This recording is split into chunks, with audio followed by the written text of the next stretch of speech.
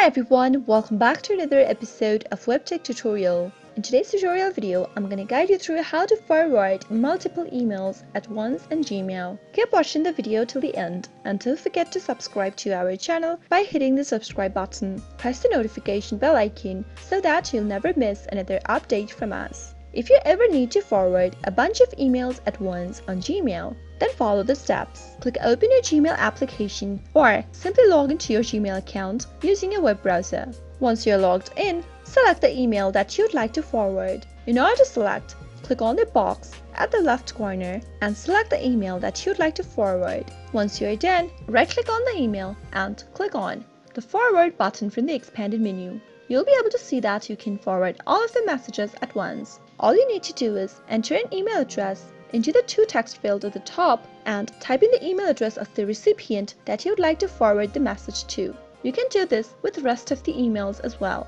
Once you type in the email of the recipient, click on the Send button for each of your emails, and the recipient will begin receiving the emails. They'll be receiving it in their inbox. You can now deselect the emails that you've selected, and that is it. That is how you can do it. I hope you found the video to be helpful. If you did, go ahead and give us a thumbs up. Comment down below in the comment box if you have a question or a feedback for us. I'll soon be back with more tutorial episodes. Goodbye till then.